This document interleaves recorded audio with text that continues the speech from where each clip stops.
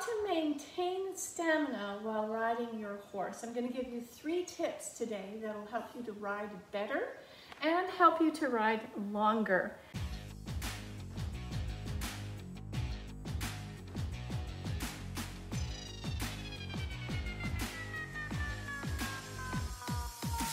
This was a question that came in from one of my students a couple of weeks ago. She was enjoying riding her horse and making great progress, but the only problem was when she started trotting, she found that she lost stamina quite quickly. So she asked me this question. I thought I would bring it to you and you might help you with something that you're dealing with along those lines. So 3 tips. Number 1 is to know your place of power. Everybody has a place of power, including our horses. Our horses' bodies have places of power too. When we ride, we help our horses to find their place of power, don't we? Carrying a rider. But we seem to forget about what our place of power is as a rider, as an athlete. What is the human place of power? So that's number 1, is to know what your place of power is. Place of power is your strongest place, your strongest alignment, where you use the least amount of effort to get huge results. What happens a lot of times if we're doing extraneous movements or if we're actually fighting against ourselves when we're riding, we get tired very quickly. That can happen when we don't have our place of power.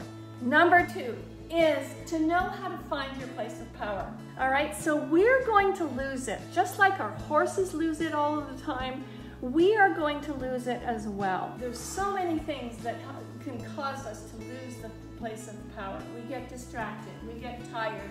That will cause you to lose your place of power, but how do you find it? How do you get it back? How do you regain your place of power? That's a really important tip for you, is to know how to gain it back and how to regain it quickly, because you can lose it in an instant, but can you get it back in an instant? And that's what I teach in my program. I teach you how to find your place of power. I teach you how to regain it once you've lost it, and how to practice that in your daily life activities so that you can regain it very quickly without a thought. It becomes a habit. Number 3 is to take breaks. As we're riding our horses, it's a difficult activity, isn't it? I mean, being a rider is very athletic. You need to be in shape to ride your horses a certain amount. If you're not, then feel free to take breaks, right? Take short breaks. Give your horses short breaks.